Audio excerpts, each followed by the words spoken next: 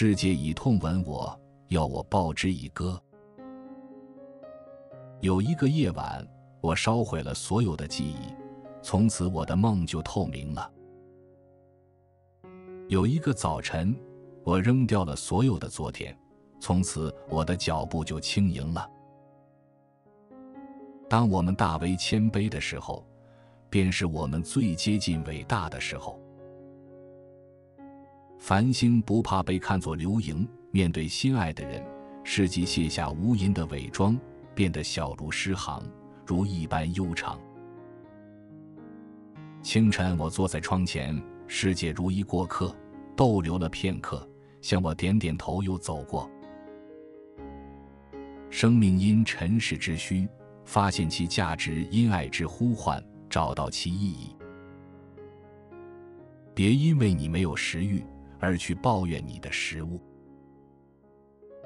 只有经历过地狱般的磨砺，才能练就创造天堂的力量。只有流过血的手指，才能弹出时间的倔强。我们把世界看错，反说它欺骗了我们。不要着急，最好的总会在最不经意的时候出现。纵然伤心，也不要愁眉不展，因为你不知是谁会爱上你的笑容。你的负担将变成礼物，你受的苦将照亮你的路。你微微地笑着，不同我说什么话，而我觉得为了这个，我已等待得很久了。人生的意义不在于留下什么，只要你经历过，就是最大的美好。这不是无能，而是一种超然。长日近处，我站在你的面前，你将看到我的疤痕，知道我曾经受伤，也曾经痊愈。完全理智的心下，如一柄全是锋刃的刀，会叫使用它的人手上流血。顺境也好，逆境也好，人生就是一场对种种困难无疾无休的斗争，一场以寡敌众的战斗。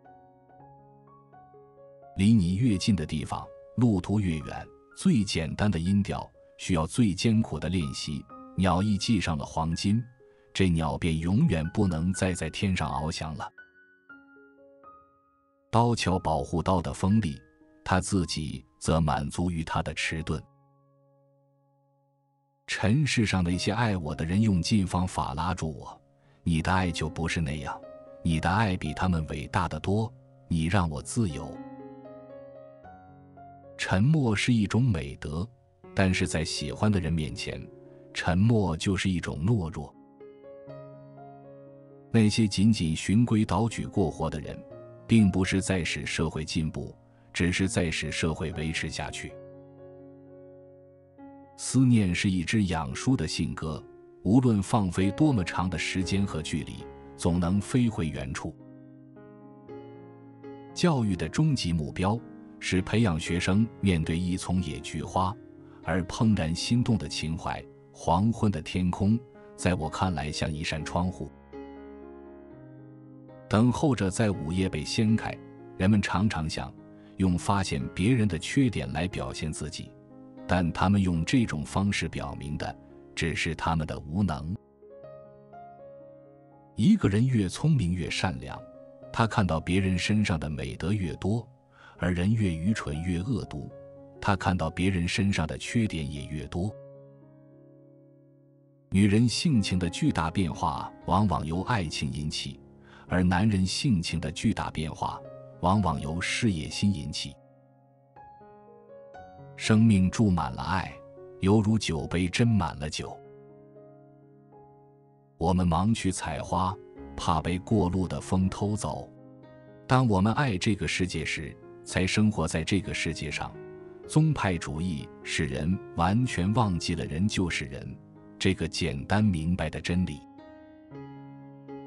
那些把灯背在背上的人，把他们的影子偷到了自己前面。我不能选择那最好的，是那最好的选择我。要是感情不允许彼此之间有所差异，那么为什么世界上到处都有差异呢？如果你因失去了太阳而流泪，那么你也将失去群星。你看不见你自己，你所看见的只是你的影子。